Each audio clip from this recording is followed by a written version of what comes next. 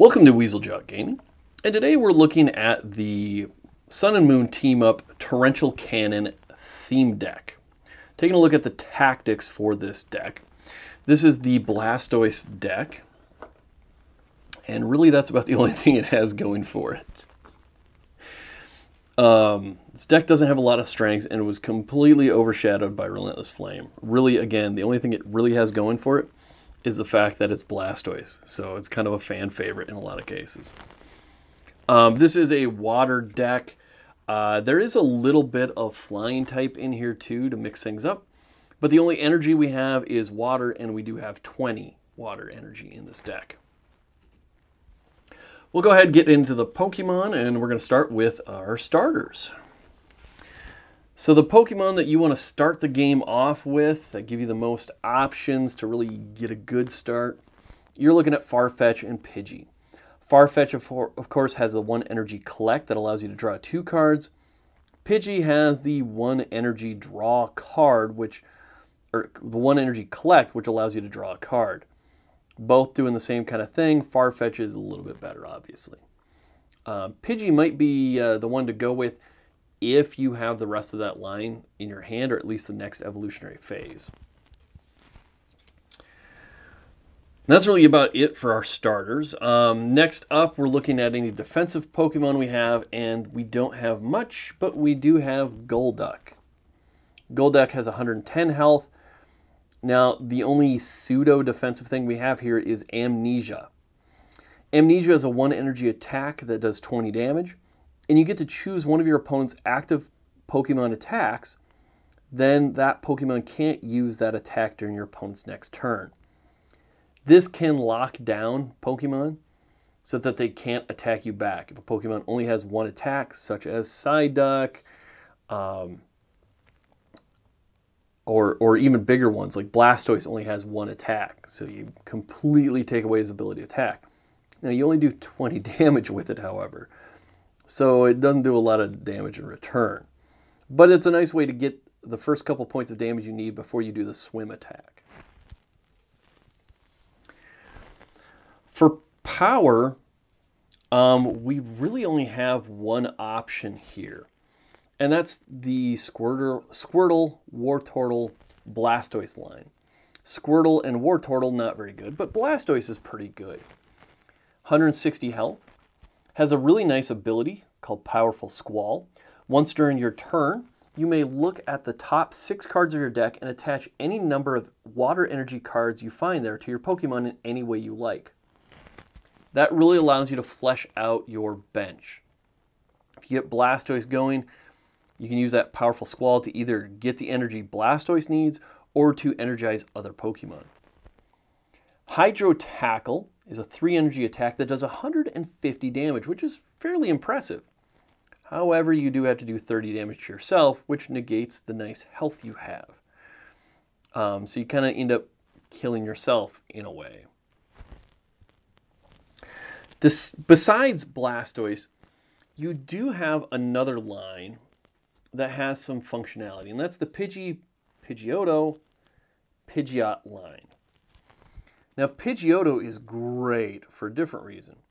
Pidgeot, however, has some attack ability. Not a lot, but a little bit, and it's more manipulation than anything. Does have 130 health.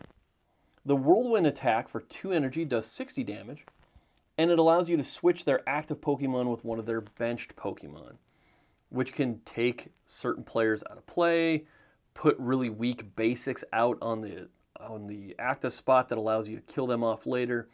So that can be kind of powerful for getting some cards or controlling the play. The 3 energy Spin Storm is also kind of nice.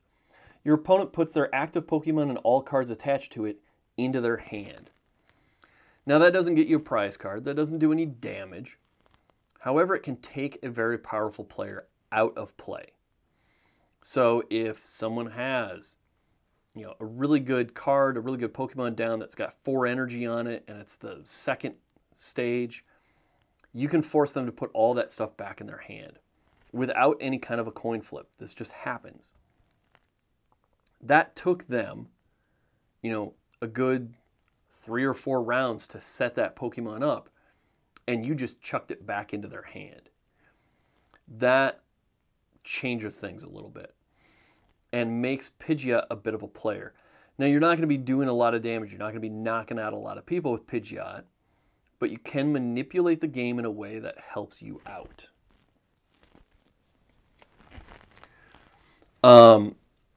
Along the lines for attacking, the other time that you kind of have a bit of an attacker is if you're facing a water deck. Suddenly, Golduck becomes a little more powerful.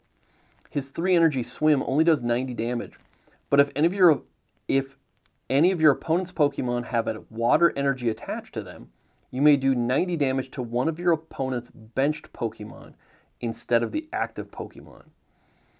That allows you to do 90 damage to benched Pokemon.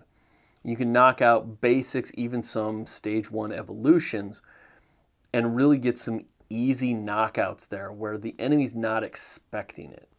So Golduck can come and play for that, but that's only when facing other water decks, really. For types, you have a lot of water type, and you have some flying type in there with the Pidgey to Pidgeot line. So you're a little bit varied there. You're very strong against fire decks. You have a little resistance against fighting decks too. You also have that extra little advantage against water decks with Golduck. However, you are weak to a lot of electric and grass decks. There aren't many electric decks out there right now, but that's not really this deck's main problem. There are some pretty good grass decks out there, though, so you kind of got to watch out for that. On to our supports. For drawing cards, you have 2 Hows and 2 Professor Kukuis. Professor Kukui also adds 20 damage to your attack, so keep that in mind and use him tactically for that reason. You also have 2 Cynthia cards. Cynthia allows you to shuffle your hand into your deck, then draw 6 more cards. A great way to cycle your hand. If you have stuff you need later or stuff you don't want to make use of right now but you don't want to discard, Cynthia is really nice to being able to allow you to cycle those back into your deck for later and draw some new cards. Copycat is great if your opponent has more cards than you do. If you're burning through your cards, Copycat allows you to copy your opponent's deck size, your hand size, I should say. You can use it at other times too. You know, even if you have 8 cards, they have 4, it might be worth it to cycle those cards you can't use back into the deck and draw 4 new cards. So you can use it that way. The other neat ability you have for draws is airmail. Besides your Farfetch, of course, and your Pidgey. Pidgeotto is nice for airmail, though, because this can work as an ability while you have it on your bench. Airmail allows you once during your turn, you may look at the top 2 cards of your deck, put one of them into your hand, and put the other at the bottom of your deck. Now, that can often be dangerous because you're going to be putting something down at the bottom of the deck, but you do get to pick. So something goes in your hand, something goes to the bottom. That's a great way to just keep drawing extra cards. You draw a card every turn. With Pidgeotto on your deck, you draw 2 cards every turn.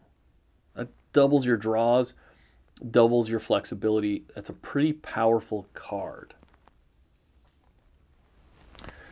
For pulling Pokemon, you of course have Pokemon Fan Club that allows you to get some basic Pokemon out of your deck. You have Nest Ball that allows you to get a basic Pokemon and put it on your bench. You have Timer Ball that gives you a chance at pulling some evolutions. And you also have Brock's Grit that can be used to pull Pokemon out of the discard and get them back into your deck. Brock's Grit can also be used to pull energy from the discard pile and get it back in your deck. And while we're talking about energy, of course, you have Powerful Squall that can be used to pull energy out of your deck and place it onto any of your Pokemon, which is pretty powerful. The only other card you really have in your deck is Switch, which allows you to switch your active Pokemon with one of your benched Pokemon, saving you the retreat cost. However, there isn't a lot of great use for that Switch card. There isn't much else to say about this deck. it doesn't have a lot going for it. There isn't a lot of big heavy hitters. There isn't a lot of damage. There isn't a super amount of flexibility, although there is a little bit. There is some manipulation at play with your Pidgeot. But that's about it. And with Golduck a little bit too. But that's about it. And so that's where this deck kind of falls apart. It doesn't have a lot going for it. For power, it's only rated at a 2. It doesn't have a lot of heavy hitters. Blastoise is really it for your heavy hitters.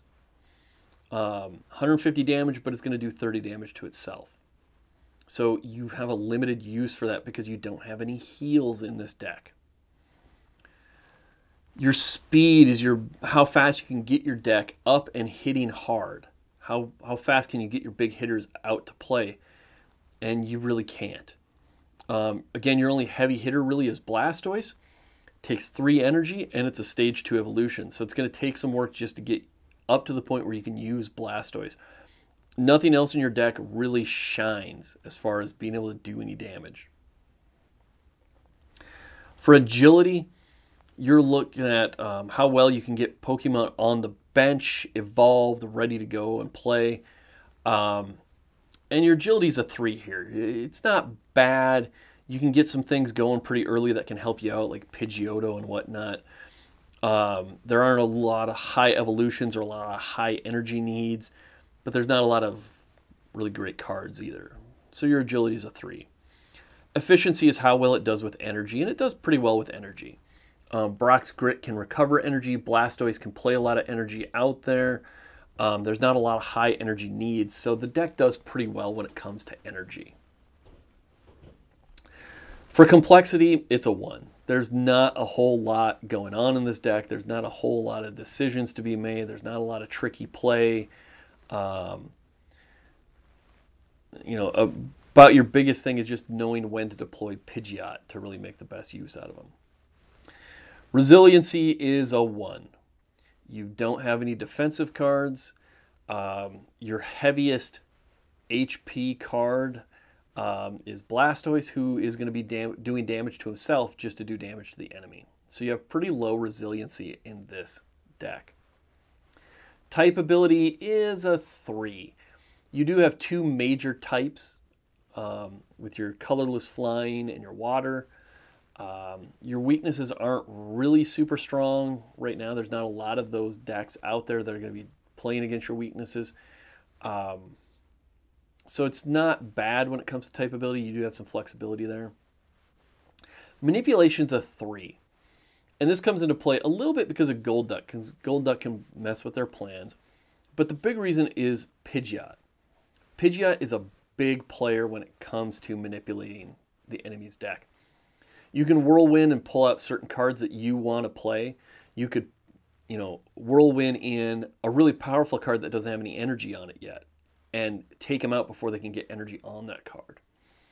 You can whirlwind powerful guys out of the active spot and get lower powered guys into the active spot where you can do damage to them. Spin Storm is also awesome because you can waste 2, 3, 4 turns of the enemy play by forcing their active Pokemon and all the cards attached to it back into their hand, and then they have to start over again to get that Pokemon onto the deck and ready again. Spin Storm can also be used as an instant win kind of thing if they don't have anyone else on their bench to come in.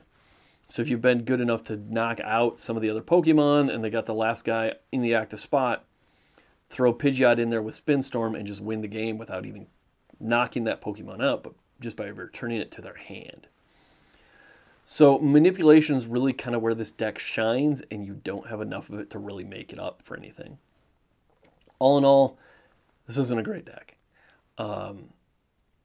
It was only moderately useful in Sun and Moon, and really doesn't hold up at all past Sun and Moon.